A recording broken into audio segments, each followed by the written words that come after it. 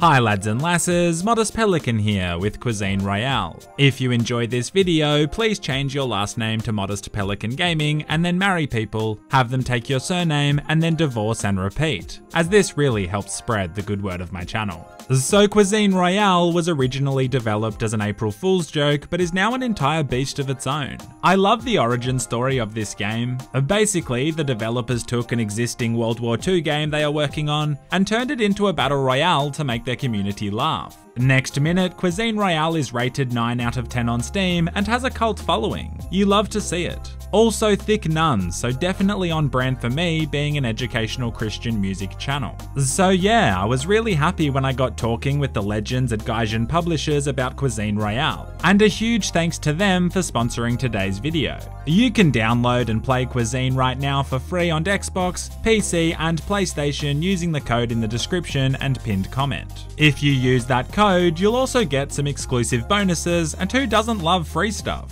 Except for free chlamydia. Thanks, stepsister. Now though, I want to take you back to the beginning. My mate Stealthomato and I decided that today we are going to get a win. What you're about to witness is quite the emotional roller coaster.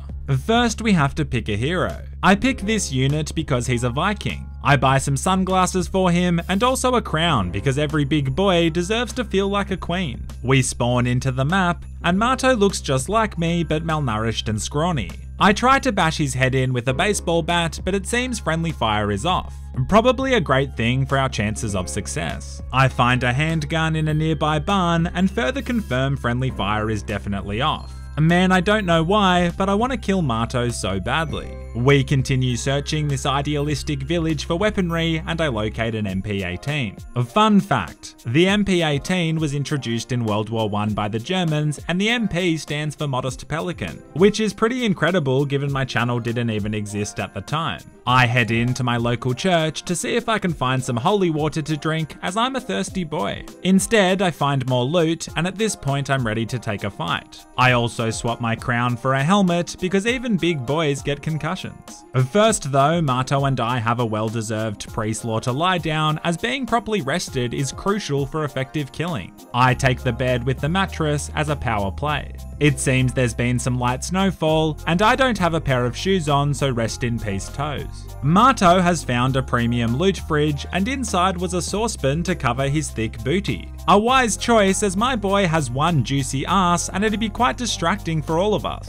Feeling pretty confident, I begin to venture but then spot my first opponent, so I channel my inner Kaiser Wilhelm and gun him down. I just popped my Cuisine Royale kill virginity and it feels good. I wonder if Pong 400 will call me tomorrow or if it was just a one-time thing. I sort of want to meet Pong 400's parents, buy a puppy and settle down. Most importantly, I take his knee pads of speed. I am the speed now. Seriously, I am so fast. The pickups in this game are a real game changer. Wow, what great use of the word game multiple times. Game. We locate a Christmas tree, and that sure is a fresh slice of festive spirit. Mato says he loves Christmas trees, which might be the most wholesome thing he's ever said. I proceed to shoot down all the decorations because if I can't kill him physically, I will at least kill his spirit. I can't describe how questionable this decision is as ammo is extremely scarce. We have another well-deserved nap, but this time with a little bit of snuggling because real bros snuggle. It's only weird if you make eye contact. Mato opens a window to let a breeze in as fresh air is underrated. I speed around the map at an unprecedented pace and then come across a bit of a crime scene. We loot it all and Mato finds himself a Cuban cigar which looks quite badass and actually raises his health by 10. So I guess the lesson here is that we should all start chronically smoking in real life. With the zone in closing, we decide to post up on top of a water tower, which is incredibly poetic given my strong ethical beliefs around hydration. There's actually only 4 players left, and winning our first game would be a great way to start off the day and a real confidence boost. We begin taking shots from the final 2 players and they get Mato, but I know exactly what I have to do. Use my unique ability. When you kill players, you harvest their souls, which is cute, and then you can use these souls for each character's unique ability and also to cast spells. I try to land on the rooftop, but fall spectacularly and slip off. I do, however, manage to down one of the final 2 players. Now using this momentum, I tactically gain map position, confusing and dominating my opponents, and we call this the snowball effect. Just kidding, I retreat into a nearby barn for a while, allowing him ample time to revive his teammate, and am then quickly gunned down, earning a 2nd place medal. Wow. Alright, round 2, and a change of character. I also pick a tactical outfit so my opponents won't be able to see my chest, legs, or the top of my head. A 1000 IQ play. There are 2 maps, and this one is the World War I themed Normandy in the French countryside, so we keep finding bunkers and machine gun turrets. I really want to have my World War I moment where I gun someone down in a turret. I also find another special item in the way of an IV bag which slowly regenerates my health. Now that's just smart thinking. The Australian military really needs to implement something similar. We see 2 dodgy malaccas running away like cowards, and so we pursue them. With a kitchen mixing bowl on my shoulder, I'm feeling pretty confident, as not only will this deflect bullets, once I'm done I can use it to cook up a mean souffle. I proceed to engage, taking down the first Chad. Enemy number 2 tries to evade me by jumping around a bit, but is no match for my MP40. GG, well played. Moments later I die while looting. GG, well played. Marto actually has a really good solo run without me and keeps sniping everyone. He's weirdly good at Cuisine Royale, but eventually he dies and we get a 7th place. I now feel like Marto's parents. Disappointed. Round 3, and I put on a bikini because this not only appeals to my female demographic who might be looking for a new summer look, it also appeals to my male demographic, who also might be looking for a new summer look. I do manage to get my World War I mounted machine gun moment, and it's pretty spectacular. Only 5th place in the end though. We need that win so I have something to put on my resume. Round 4, and we've got to start playing smarter, not harder. We unlock some spells which will cost souls to cast but unlock bonuses. For example, all enemies in the vicinity will have increased recoil, which is pretty cheeky. I'm also a big fan of Viper's dash ability, and I can definitely see this coming in handy. I find a waffle maker to cover up my booty shorts, which is great as it keeps things family friendly. Marto then undoes this by drawing a penis in the snow with his footprints. Inappropriate, but his artistic talent is undeniable. We decide to bunker down, but then start hearing Lizzo being blasted out of a boombox, which is one of the pickups. You know that song? I do my hair toss, check my nails. Well, I can't play it because of copyright, but it's surprisingly one of the most intimidating and unnerving war tactics I've ever experienced. I cast a spell to help give us an advantage, but with Lizzo living rent-free in my head, I proceed to die almost immediately. Round 5, and it's time to bring in our secret weapon, Crosby 7885. He's the youngest in the group, and therefore I assume he'll be able to carry us to a victory. We're also playing the New Mexico map, which inspires me for some reason. We get off to a cracker start, winning several gunfights in a row. This is quite the action-filled round, with many altercations. But unfortunately, we lose both Crosby and our other random teammate, Dr. Lambig29. Dr. Lambig29 is probably Shroud on an ult, so it's a big loss. Marto dies and it's just me, and then I kid you not, the words zombie apocalypse pop up on the screen, and it's exactly what it sounds like. Someone has used a spell to summon a horde of zombies. I use my special ability to gain a height advantage and do my absolute best to win, but ultimately I die again.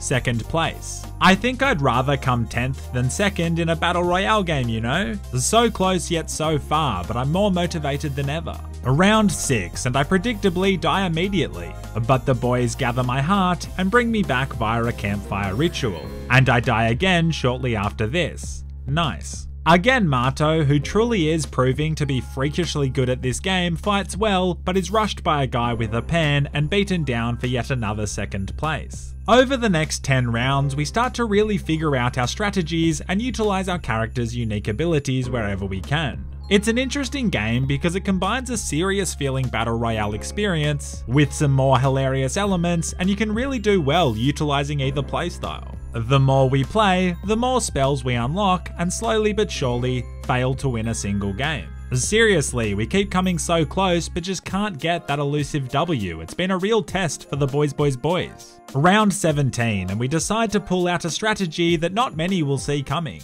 Something so stunning and brave that we deserve international recognition for our intelligence. We decide to bring out the Thick Nun meta. We will win a battle royale game using the power of squats and God. The enemies don't know what's hitting them as we rinse challenger after challenger.